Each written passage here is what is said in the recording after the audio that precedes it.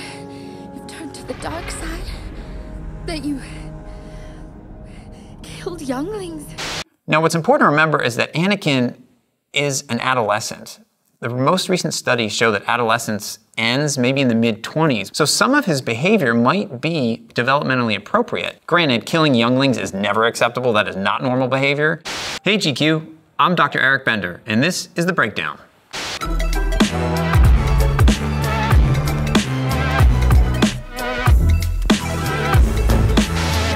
American Psycho. Anti-aging eye balm followed by final moisturizing protective lotion. There is an idea of a Patrick Bateman. Patrick's routine at first, it seems like something you might see in GQ, a 20-step process to look your best for the day. What we actually see more of here though is his narcissism, the way he's describing it. I'm gonna do this and I'm gonna use this. There's that preoccupation with beauty, that he's gonna look a certain way. What I find very interesting about him is that he knows what he is, and from Dr. Martin's interactions with Jeffrey Dahmer and Dennis Nielsen, we know that psychopaths are aware that they function differently than other people. He's saying, I have this mask, and this mask you see, and that doesn't tell you anything about me. I'm holding my cold stare behind, or my coldness inside. That is very true. You get more into philosophical arguments here about what do we see on the outside? Do we really know what somebody thinks, what they do? We really don't. You only can go by what you see and what someone tells you. So there is a version of a Patrick Bateman. There's a mask, it's very symbolic here. He peels off this mask. He knows there's things behind this mask. It's almost like there's two masks. He creates a mask for everybody to see. He can peel off the mask himself, no one else can, of what's behind all that. His own psychopath inside. He peels the mask off and reveals that. The mask he peels off right here, he's revealing just an outer shell to everybody else. And though I can hide my cold gaze, and you can shake my hand and feel flesh gripping yours, and maybe you can even sense our lifestyles are probably comparable, I simply am not there. Many of Patrick's escapades, shall we say, in the movie, are around narcissistic injury, the idea that he's perceived someone telling him he's done something wrong, or that someone has scolded him in some way or hurt his ego, how he feels about himself. That drives a lot of his behavior, and that actually falls more in line with the narcissist and more in line with the psychopath. Star Wars Episode 3, Revenge of the Sith. I am becoming more powerful than any Jedi has ever dreamed of, and I'm doing it for you, to protect you. Come away with me. So here you see Anakin Skywalker, and he's showing traits of a personality disorder. A personality disorder refers to how someone interacts with the world around them.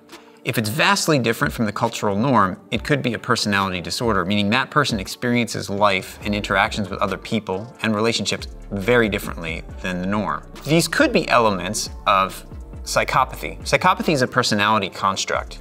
It's the idea that certain personality traits combined with behavior create a psychopath. What a psychopath is, or what psychopathy represents, is someone who is callous, uncaring, does not feel emotion for other people, but just uses people as pawns to gain what they want. That can sometimes combine with narcissism, or traits of narcissism and that callousness and uncaring can combine, and you can see that someone just goes ahead and does whatever they want. So that question is here, is Anakin a psychopath? It's important to note that people with narcissistic traits and narcissistic personality disorder, people with borderline personality disorder, other personality disorder traits are not psychopaths. It's not necessarily that someone has a borderline personality disorder, therefore they are violent. It's very important to note that mental illness is very rarely associated with violence. The traits of narcissism and borderline personality disorder and histrionic personality disorder have been talked about in terms of psychopathy, and how when those traits pair with the callousness and the uncaring and the unemotional side that someone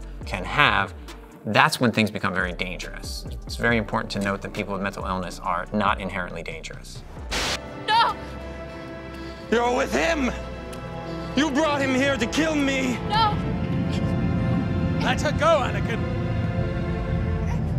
So we're seeing traits of borderline personality disorder. The term borderline actually refers to the idea of walking on the border between psychotic, where there's a break from reality, and neurotic, where someone's really trying to manage the chronic distress and anxiety that they feel. Someone with borderline personality disorder or traits of it might show chronic feelings of emptiness.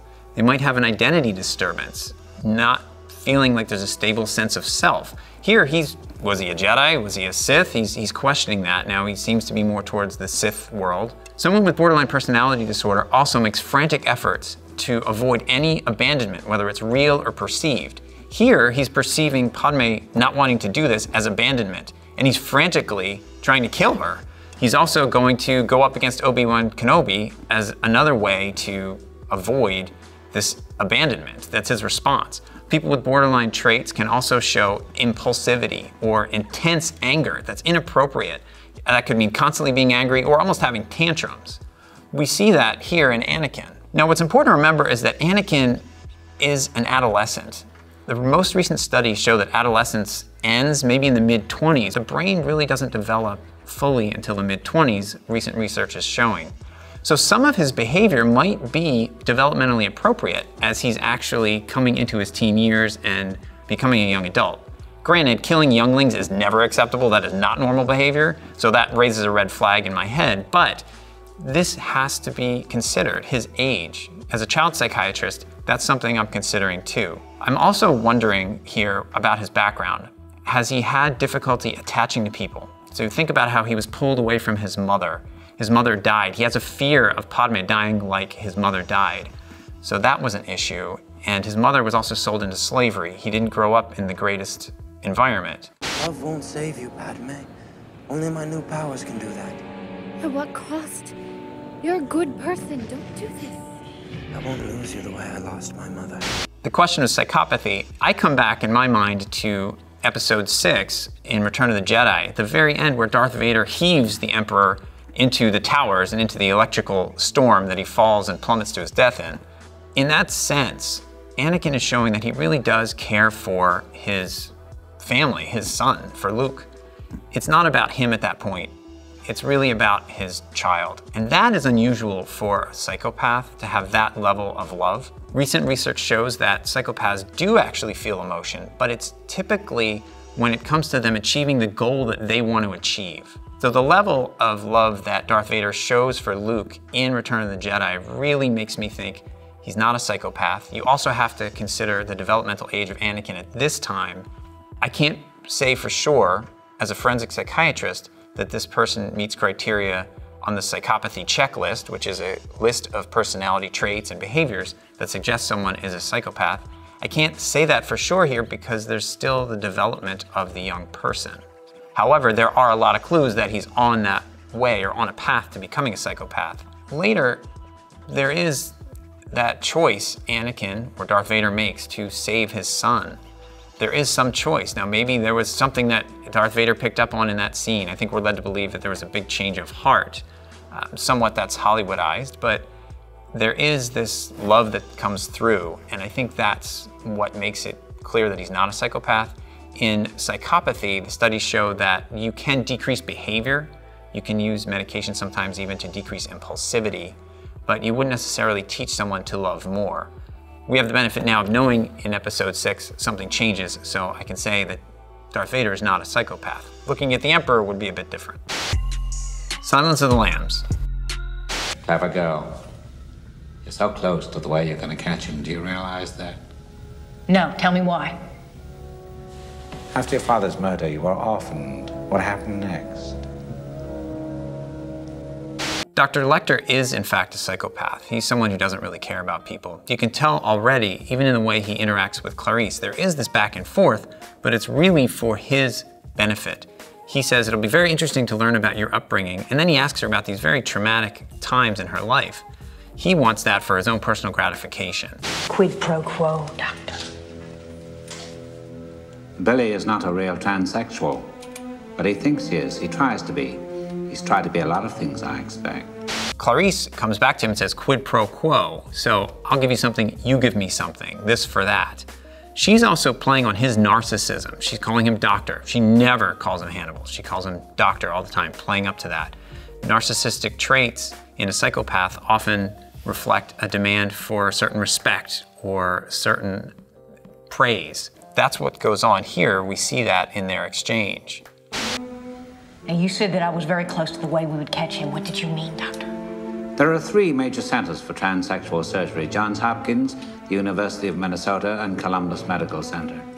I wouldn't be surprised if Billy had applied for sex reassignment at one or all of them and been rejected. Some people would argue that Dr. Lecter is not a psychopath. Some people argue that maybe he shows some kindness towards Clarice in his own distinct way. Psychopaths don't have to feel absolutely nothing. There's a study that looked at psychopaths and whether they could feel regret. And that study showed that psychopaths had regret for things they did that caused them to not win as much money in this exercise in the study, or to lose a lot of money. What was unique about the people who scored high on the psychopathy checklist was that they didn't use that regret to make future decisions. It wasn't that they lost something or didn't gain enough, so therefore they should think differently in the future. It was about regretting that moment, the retrospective regret, looking back.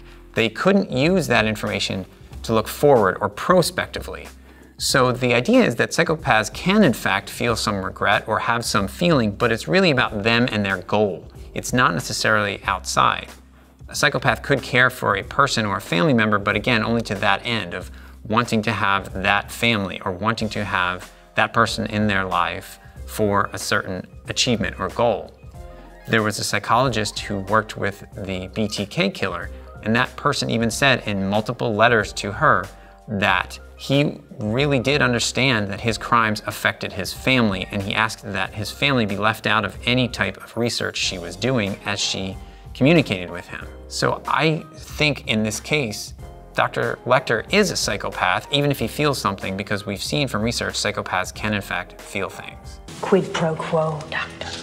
What's interesting about the camera angle here is you see the reflection of Dr. Lecter in the glass where Clarice is looking at him. First, what this scene does is it draws you into the world of Dr. Lecter. You're fascinated, and that's true of psychopaths. They can be very charming, and they can be really interested in you, so it seems, but it's really only to their end. In a psychopath, you never know what you're gonna get. They're pathologically lying, so you don't know who it is that you see. You often see a reflection of somebody, but who is it and what's behind that? The question of whether Clarice Starling or an FBI agent would talk to a psychopath or a serial killer himself in order to find out more about a case, it might be Hollywood plot driving, but at the same time, it is possible, because in trying to look for offenders, a forensic psychiatrist, for instance, who's not an FBI agent, would look at all the records possible. There might be multiple interviews of people. Dr. Lecter has intimate knowledge of Billy here, so the FBI will in fact use what sources they can to understand and try to solve a case, particularly when there are active murders going on. You. Sorry. You sound apologetic. Like you're embarrassed to be a good girl, and you murmur your first word to me. Hello. We come to find out that this character is a serial killer. Just because he's a serial killer doesn't mean that he can't have other obsessions or other mental health issues. In this case, it's not a mental health issue like depression or anxiety, although serial killers can have those things. Here, this makes me think of stalking. Do you work here? Guilty. Can I help you find something? Paula Fox? It's a good choice. I feel weirdly validated. There are different types of stalking. You can have rejected stalking, which is when someone's been rejected in some way. There's a divorce, they've been terminated from work, and therefore they start to stalk somebody. There can also be predatory stalking, where you're stalking someone with the idea of spying on them to eventually assault them in some way. You can also have erotomanic stalking, which is the idea that you've realized this person is meant to be with you, and you think that they're in love with you and you're in love with them. You can also have the incompetent suitor type of stalking, where someone is fixated on a person and believes that they're going to be involved in this person's life and that person's going to be their lover, but that person's not even available. There's someone married or someone who's involved in something else. You can also have what's called the resentful stalker, where someone is stalking someone or going after them in a way just to derive pleasure from distressing them or trying to get them upset. In this case, I wonder, because we're privy to his thoughts and know that he's stalking this woman in some way, is it erotomanic? Is he thinking that there's a love relationship here between the two of them? Or is it predatory? Is he planning to attack her in some way? Is he planning to do something to her? Given that he's a serial killer, we don't know. But it is possible that a serial killer could have a relationship. Just because you're a serial killer doesn't mean you wouldn't have a relationship with other people. In fact, some serial killers have these secret lives. They're married, they have kids, but on the side at night, when no one knows, they go out and they hunt for victims. Are you not wearing a bra? And you want me to notice? If this was a movie, I'd grab you and we'd go at it right in the stacks. Have you read her fiction? A psychopath might want a relationship with somebody, but typically they're getting something out of it. It's about them. It's not going to be about providing for that other person. It's going to be about what that person does for them. Maybe they want to be a father, and maybe they're going to try to be with somebody who wants to have children. Maybe they want to have sex, but it really is about what that person wants. Blue Velvet.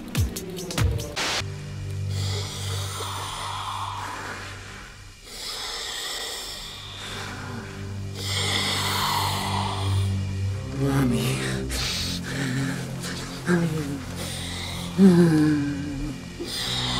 We see the use of substances, actually.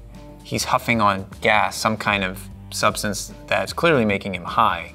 When someone is high, we do see behaviors that can vacillate between a very happy mood, a very sad mood, anger. It can all come out at one time or in this what's called labile mix of things, labile going back and forth.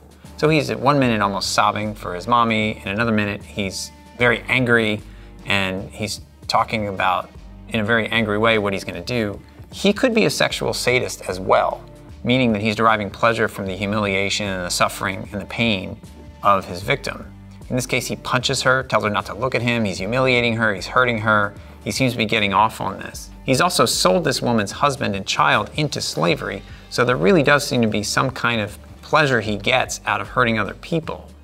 He doesn't care about other people, he cares about himself, so he's clearly a psychopath in this case. Mommy loves you. Baby wants to fuck. Get ready to fuck! Psychopaths don't have to have a component of sexual action or sexual behavior in their acts. We think of serial killers, and often there is a sexual motivation there. Not necessarily, though. Sometimes it's just about the killing. It's not about sex. It's not about sexual pleasure. That really brings in that element of sexual sadism when it becomes more about sexual arousal. You can have psychopaths who are motivated by other things, whether it's killing, whether it's financial greed, or just hurting people, toying with people. It doesn't have to be a sexual motivation. Misery. Well, it's brilliantly written, but then everything you write is brilliant. What about suffer? The swearing, Paul. Annie might be the original toxic superfan here, the original troll. Instead of having an online platform, she actually has the author here in front of her. She gets quite upset with what he's written, the profanity, and spills soup all over the place as she gets so worked up over it. In the bank, do I tell Mrs. Bollinger, oh, here's one big bastard of a check. Give me some of your Christing money. There, look there. See what you made me do. When I think of Annie, I think of the stalking behavior and the particular type of stalking behavior called that of an incompetent suitor. Someone who, despite having poor social skills, or potentially even some social skills, has a fixation on someone and feels like that person is meant for them and that person has raised their interest in love. That person often is in a relationship or not available, and clearly that's the case here. Annie's not going to marry this author, but she is treating him in some stalking type of way. We're starting to see an escalation here where she's developing an attachment to him. It's been said that Annie has borderline personality disorder or traits of that. People with borderline personality traits can show a frantic attempt to avoid abandonment by someone. And in some ways, she might be so frantic here that she's going to correct him and give him lessons on how to write so that he will even stay there. Oh, sometimes I get so worked up. Can you ever forgive me? Fine. It might be that in her mind, she's planning out a way to keep him there. We know later she does horrific things to keep him there. So that could be a trait of a borderline personality disorder. People with borderline personality traits often have relationships that vacillate between all good or idealized and all bad or totally devalued. And that can be called splitting. She's doing that here. He's the greatest author, and then he's the worst author because he uses profanity in a way that's not realistic. But then she loves him again. So she's back and forth on that. The idea that she might have bipolar disorder, you look for specific criteria for bipolar disorder. People often colloquially use the word bipolar to mean hot and cold or switching moods back and forth. It's very different when it comes to psychiatry. A bipolar disorder means that someone has had a manic episode, meaning that for 5 to 7 days, they've had an increased amount of energy to the point that they're potentially grandiose. They're thinking that they're going to accomplish and do things, write the next great novel, change the course of humanity, play God, know God. They might feel like their thoughts are going all over the place and racing. They're not sleeping because of an increased energy. They might not need any sleep for this 5 to 7 day period. They're on top of the world. In addition, they might be doing things that are a change from baseline. They might be gambling or having sex with multiple people, doing things that are not necessarily safe or good for them. We don't see this necessarily as a change from her baseline, so I can't say that she has a bipolar disorder. I love you, Paul. You're mine. There's still that justification with Annie of why she's doing what she does to Paul. The question of how can she go this far, she's got some justification in her mind. And she does seem to be very psychopathic in what she does here. She's justifying it though because she loves him. She's saying all of this. Now, that doesn't mean she's not psychopathic because she's justifying it, but the fact that she has to find some way to justify it, to me that might be more on the antisocial spectrum as opposed to a psychopath. However, if she didn't care about anybody at all, if this were beyond just him, then I would think, okay, maybe there's more of a psychopathic trait. Here, it's a fixation on him. So is there something particularly obsessive about him? Is there a fixation? Is there some kind of delusion that this person is meant for her? That could be a psychotic delusion. Most stalkers actually don't have psychotic delusions. Some do though. Thanks so much for watching these clips with me. Stay tuned for part 2.